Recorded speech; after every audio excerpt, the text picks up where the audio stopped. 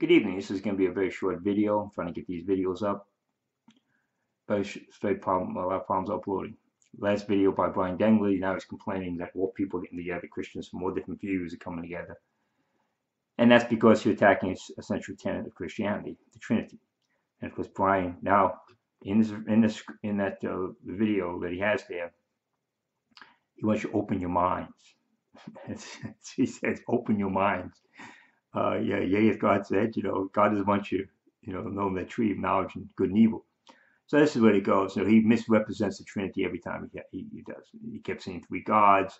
He says, well, three persons, but three parts. He's the one teaching three parts. Now, the essence of his view, he goes to Matthew 10 and talks about, we keeping these views from, the wise. Like he's the only one who can see this. Everyone else doesn't see what he's seeing is lost. It means all the Trinitarians in history have been lost, including the people he's recommending on his webpage, by the way. He has to take that down.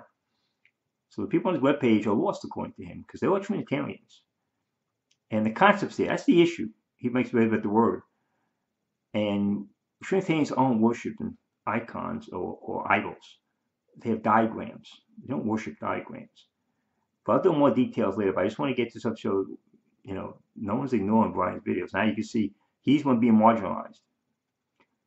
His view is heretical.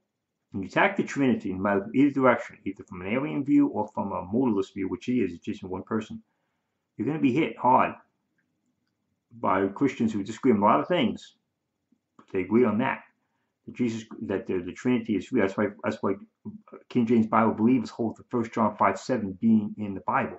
It defends the Trinity.